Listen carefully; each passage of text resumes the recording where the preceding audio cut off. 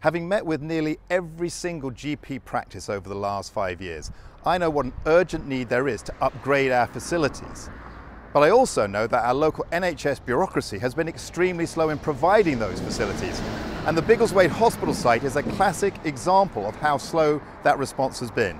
But working with people like the leader of the council, Adam Zerny, and also in Bedford Borough with Mayor Tom Wootton, we have a real chance to deliver the increase and improvement of those GP services that the local population need. And over the next 5 years, as part of my plan, I want to make sure those facilities are delivered.